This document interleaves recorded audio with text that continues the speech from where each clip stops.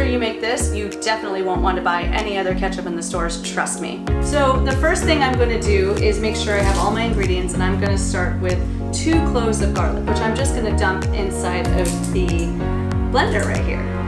So I'm going to start with just taking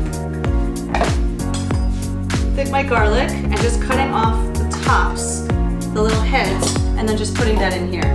Next, I have about half a cup of dates, and the dates are going to be my main sweetener in ketchup. And if you ever, taste ketchup and you ask yourself, what are the flavors I'm tasting? It's always really sweet, and because ketchup has so much sugar in it. But I like using dates because they're actually really good brain boosting foods. They have lots of fiber in it, they're low glycemic, and they're honestly one of my favorite foods to sweeten anything in. So I'm just going to put these in there.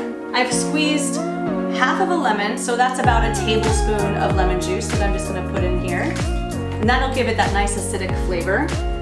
And then I'm going to work on some spices. So I have some paprika, I have cayenne pepper, and I have cinnamon. And I'm just going to do a little bit of each. So I have 1 teaspoon of paprika, 1/8 of a teaspoon of cayenne pepper, about 1/8 of a teaspoon of cinnamon. I have 1 tablespoon of Worcestershire sauce, about half a can of this tomato paste here, and this is 6 ounces, so I want to say about 3 ounces of tomato paste. And tomato paste is really good, but it's very concentrated, so just use about half of a can of this. I like to eyeball this, about 2 good tablespoons of olive oil, a pinch of good quality salt.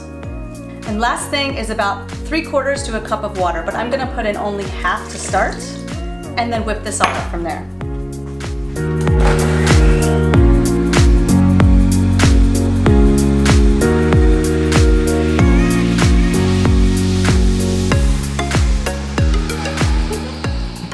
So after you blend it all together for about 30 seconds, it's time to have a little taste. Oh my God, that is so good. So again, this is my favorite way to make ketchup. It only takes a few ingredients, and this lasts in the refrigerator for about a week. So I'm gonna put this in a Tupperware, put it in the fridge, and let's get started on the chickpea omelet.